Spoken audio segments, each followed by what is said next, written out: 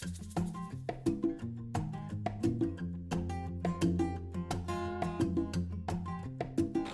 it's Saturday morning, and I'm just standing here in my spare room, my extra tatami room, because I don't want to wake anyone up. I just woke up. I've been trying to sleep late. It's Saturday, it's my day off, but I cannot sleep late because of this sound outside. Yes. Listen to what Japan sounds like outside this time of year.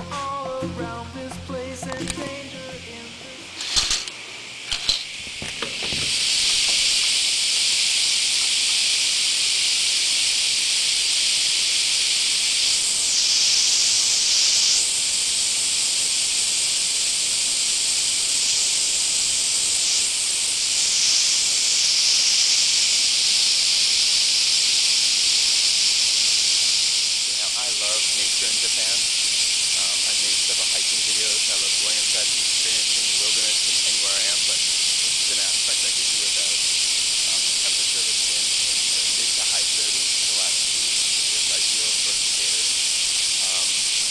Yeah, big bastards flying all over the place. Here is a cicada cocoon.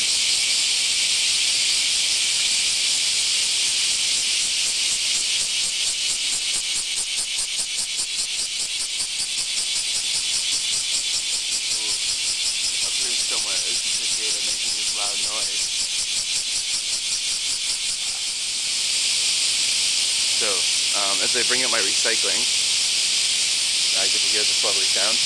And this starts at around 6 o'clock in the morning, 5:30 in the morning, and will just continue all day.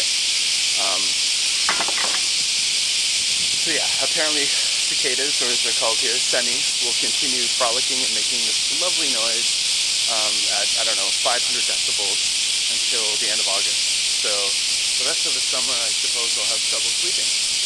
Oh well. Part of the experience in Japan. There's one right there.